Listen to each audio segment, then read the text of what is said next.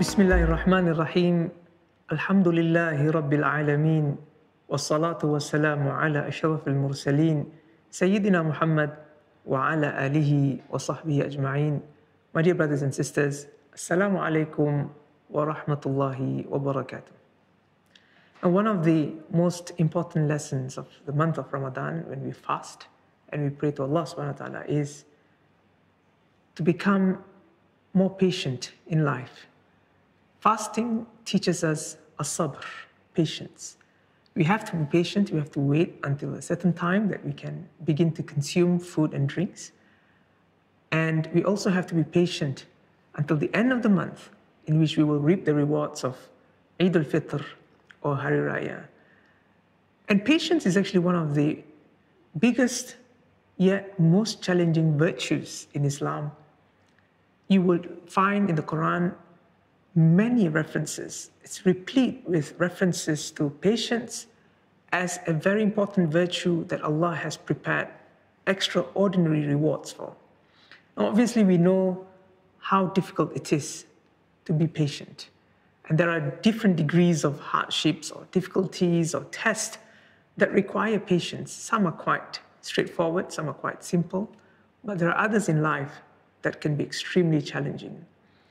And why is it very difficult to be patient? Because being patient is running against our human nature. It is about controlling our raw emotions of pain, of suffering, of anxiety. And that is why Allah subhanahu wa ta'ala has prepared great rewards, because it's a virtue that if we are able to inculcate in ourselves, we will be better able to handle a lot of challenges in lives, and we can continue and persevere to do good at all times. There was an incident in which the Prophet ﷺ once visited a woman, and she had just lost her child. When the Prophet came to her and visited her, she said, "Please go away from me, iyaka anni, because you have not been tested like how I have been tested with the loss of my child." She did not know that it was the Prophet who visited her. She was full of sadness, full of anxiety, full of worries, and grief, and she just lost her child. But someone told her that it was the Prophet who visited you, so she felt she had to visit the Prophet and apologize for showing and expressing that sense of sadness as tested by Allah subhanahu wa ta'ala. So when she came to the Prophet ﷺ said, "Innama sabru inda sadmatil ula." The real patience that is encouraged in our religion, that Allah subhanahu wa ta'ala prepares the biggest rewards for, is at the first stroke of calamity. That means when we first encounter difficulty, hardship, loss, pain, grief, and everything else. When we think about it, it's quite natural over a long period of time. As the saying goes, time heals. Over a long period of time, we will be in a better position to deal with pain, loss, grief, and all other difficult things in life.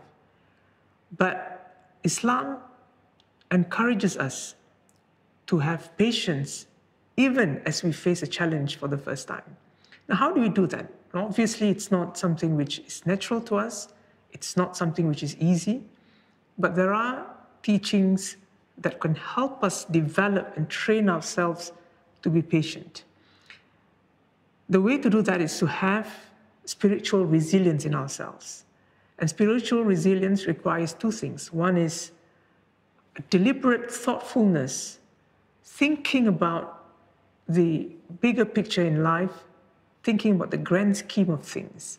Yes, we may have lost something, we may even have lost someone, but in the grand scheme of life, in the grand scheme of things, that is one incident among many things that can happen to us in life. If we remain focused on Allah subhanahu wa ta'ala's blessings and Allah subhanahu wa ta'ala's mercy and care for us in all other aspects of life, we certainly will be better able to face those challenges. And second, spiritual resilience also requires a complete trust in Allah subhanahu wa ta'ala. So it is important that as we trust Allah, that we keep a positive mindset. In other words, we believe that even as we face a difficulty, we trust that Allah subhanahu wa ta'ala has something bigger for us, something better for us. We may not be able to see it immediately, but when we keep a positive mindset, we will certainly see improvements in our lives and things will get better over time. We need to maintain that even at the moment that we are tested, as-s.w.t, and to remind ourselves of that outcome which will eventually follow through if we are patient from the very first instance. We've gone through a huge challenge through the COVID-19 global pandemic over the course of a year. It is still a test for us as we speak right now, but it's through our patience and spiritual resilience that we have learned a lot of lessons of making ourselves stronger.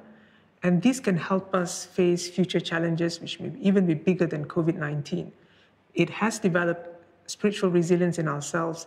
It has taught us the importance of being patient, that as we wait and we do our part in keeping everyone safe, our situation will improve and we will get better. I hope that you can retain this and you can reflect on this in this month of Ramadan, and hopefully we can become better and stronger Muslims and more resilient servants of Allah subhanahu wa ta'ala. أقول قولي هذا وأستغفر الله العظيم لي ولكم والسلام عليكم ورحمة الله وبركاته.